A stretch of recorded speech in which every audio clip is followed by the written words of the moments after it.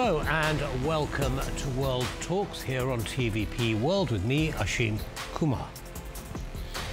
Well, Donald Trump has declared victory in the US presidential election. In fact, he's been getting congratulatory messages from leaders around the world, including Polish President Duda.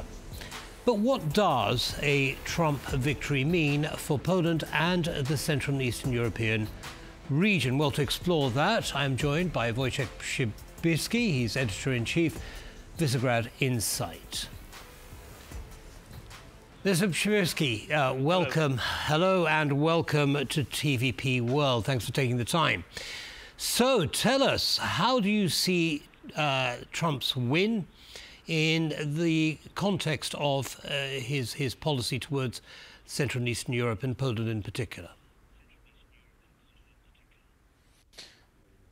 Donald Trump has been known and his administration before as really big fans of Poland in particular, and under his administration we have seen security and defense ramp up, preparing the eastern flank.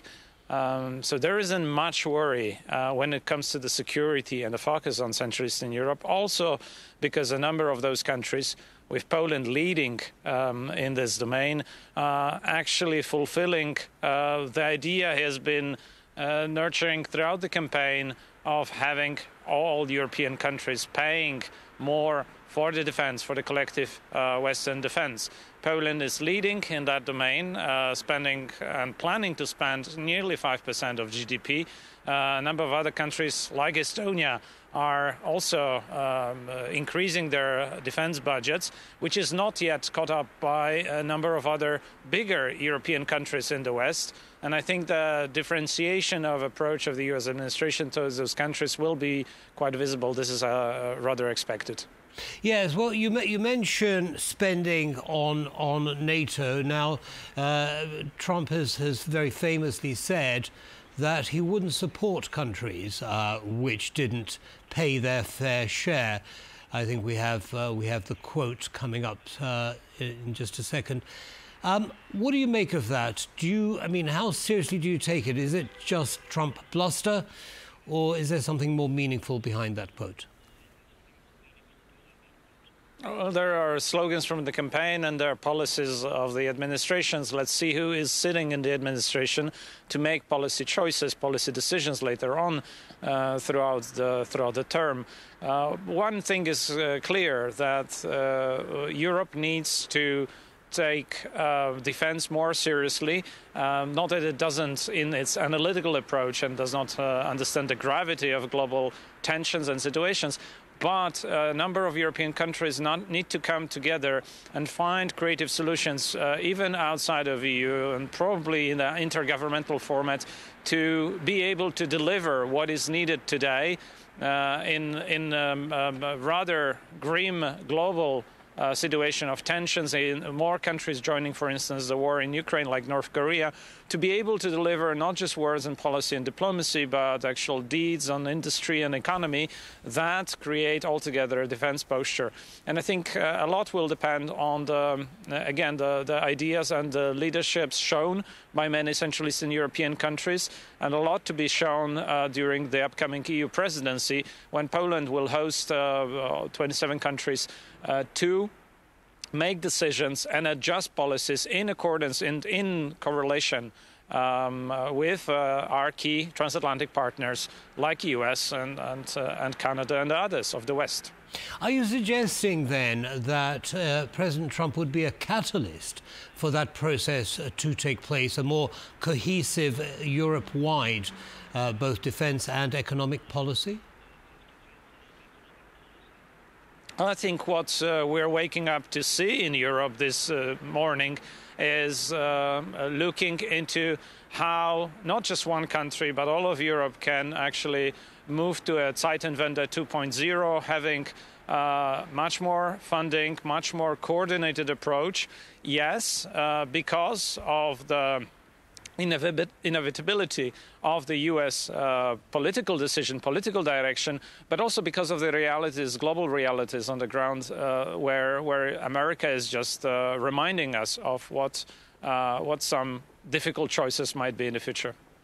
Understood. Now, Donald Trump has faced criticism in the past for his relationship with President Orban of Hungary. How would you characterize that relationship, and how do you think that's going to proceed now that Trump has declared victory? Mr. Orban has been useful to Donald Trump, and we've seen that on many occasions. But knowing that Mr. Trump is also very transactional in approach, I wonder if Mr. Orban can have anything else to offer on the European turf. And certainly we know, because of his dependencies on Chinese or Russian investments, he does not. He does not also have a strong card to maneuver and to lead on the big European answers. So in that sense, this relationship will diminish from the campaign mode to more of a reality check between a very small country and a major global player. Understood. Now, just finally, in the last minute or so that we have left, President Duda went to the US in April and had a private meeting with Donald Trump. He described it as a friendly meeting in a very pleasant atmosphere. What do you think was being said? Were they laying the groundwork for a Trump victory in this election?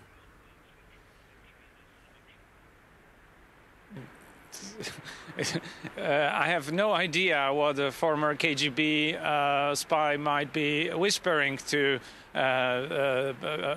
Western leaders, but for sure I can say that he had no good intentions.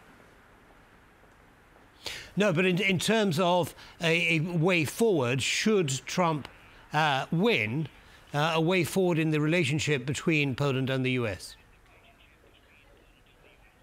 Oh, I mean, I'm sorry, I misunderstood and I heard Russia. But in terms of President Duda, we can only say that it's an outgoing president, and we will have a presidential campaign in Poland where, well, we will see whoever wins and will become the president of Poland in the next year will definitely be putting a lot of emphasis on excellent relations that we have maintained between Poland and the US so far. Well, we look forward to that continuing. Mr. Wojciech Przybylski, Editor-in-Chief, Visegrad Insight, thank you very much for your insight and analysis. Have a good day.